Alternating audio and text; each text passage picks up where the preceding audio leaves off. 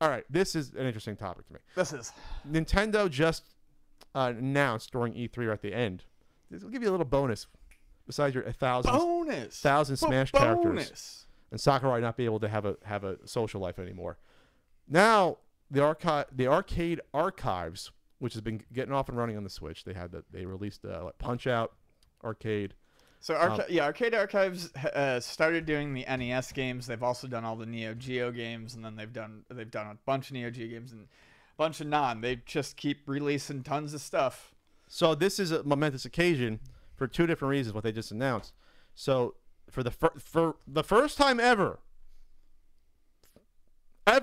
in 37 years, you're going to have the original Donkey Kong arcade game available from Nintendo. Yep. I'll repeat that.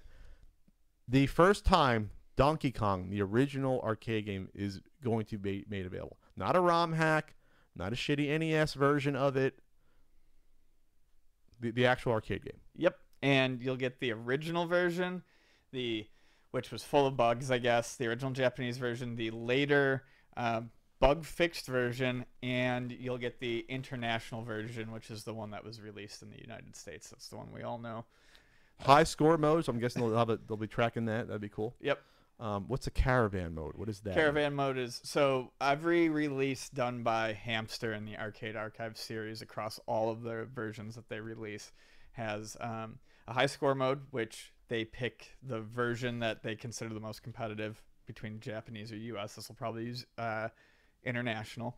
And that's just your high score on 1 credit. And then Caravan is a timed mode, just like the Caravan shooters that Hudson used to do. Oh, so how many points can you get in like a 3-minute time run usually? So that's really, you're busting up barrels, your risk reward versus getting the hammers. It doesn't make as much sense for some games, but they include it for every single game for shits they and release. Giggles. Why not? Every game they release has a Caravan mode. So this is. I think it should be a bigger deal made out of this than what probably wouldn't care. Oh, Donkey Kong. Now this is huge. This is very big.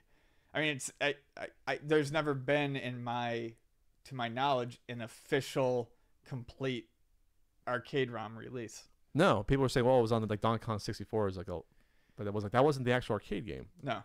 So, and this is Nintendo's first Smash arcade game. So to not have it released ever for whatever reasons is really strange. It is. So you have that coming out. I think, yeah. I don't know how much it cost. What are these usually like? $7.99. All right. It's 100% reasonable. Okay. I went for like 6, but okay. All right. The second announcement, though, which is also important, was about Sky Skipper. So Sky Skipper was an arcade game that Nintendo put out. It never came out here. There's 10 units were produced here, and they never put them out. The game didn't do well in Japan. It was released in Cocktail. It has Cocktail, normal arcade cabinet, and I believe even Cabaret cabinet in Japan. But it didn't do well. A lot of them were converted to Popeye cabinets. And has the same blue. That's my favorite fucking arcade cabinet is Popeye. It did get a Atari 2600 release in the US via Parker Brothers. Remember when I found that at your store, I was like, what the hell is this? Years back, I was like, Nintendo Sky Skipper on it. I was like, what the hell? We get them in a few times, and I mean, at least back then, they weren't going for anything, but it's not one we saw very often. It was uncommon. I've maybe seen it like 10 times. I mean, if you don't have an arcade game that people know about it when it comes out, like whatever, 81, 82, why would kids have bought it back then? Right. They didn't know what Nintendo was, necessarily. I don't know a whole lot about it. You fly a plane, and you have to, like, rescue animals or something like that. From what I know, there's different gameplay elements involved. It's not not like just flying across. The graphic style is similar to those other early Nintendo titles. The graphic style is awesome. Yeah, it looks just like all that other stuff. Yeah, it's like hand drawn, like Popeye sort of sprites. That's the same. As I say, it's like this. It's like the Popeye style of sort of animation and art. I know someone tried to restore one. Was it last year? They basically. They went Nintendo America has one, and they let them scan all the original artwork, and it was still in pretty good shape, and the side art and everything, so that they had it on record. Supposedly, it was that arcade board that got dumped for this version too.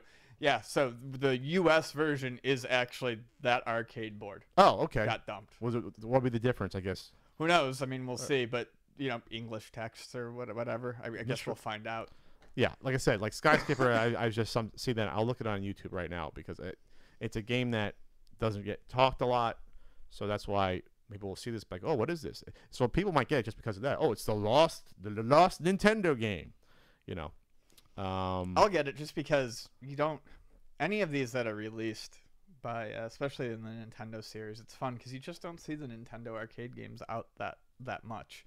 Most people know them just from the NES versions, so to actually play the originals is nice. It loads up with message: Wonder Kingdom is conquered by gorillas. Drop bombs on gorillas and knock them down. Touch and rescue all King's family by plane.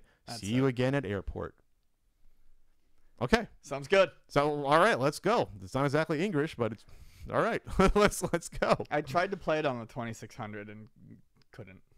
Yeah, so you fly, you drop bombs on gorillas. You can go back and forth, which I think is interesting. It's a cute game. Oh yeah, it's just a cute game. Looking good. It's, yeah. You know, I think this will sell okay just because we'll have people with a weird curiosity about it, and it's way different than the other early Nintendo games at the time too. So you have a semi shooter. Would you call it a shooter? I wouldn't call it a shooter. It's not Back to the Future, but I would not call this a shooter necessarily. It's not Back. Nothing's bad. Nothing is more of a shooter than Back to the Future. It's a goofy game. It's a very goofy game. You know. So all right.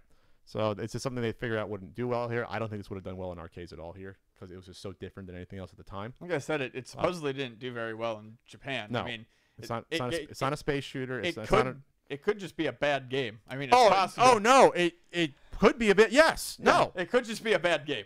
No, just because it's Nintendo doesn't mean it's a good game. Yeah. I'm a Nintendo fanboy. Sometimes there's a reason these games don't come out. You know, in various regions. You know, no, but it's definitely original. It's something probably to be checked out. At least if there's a demo before people decide to buy it for whatever bucks, $8. It'll be the first time they're making money off Sky Skipper ever. Yeah, it sounds like they didn't make any money in the arcades really. And it's cool that Nintendo has a cabinet, and I've never seen a cabinet who would have one. No one. So it's interesting.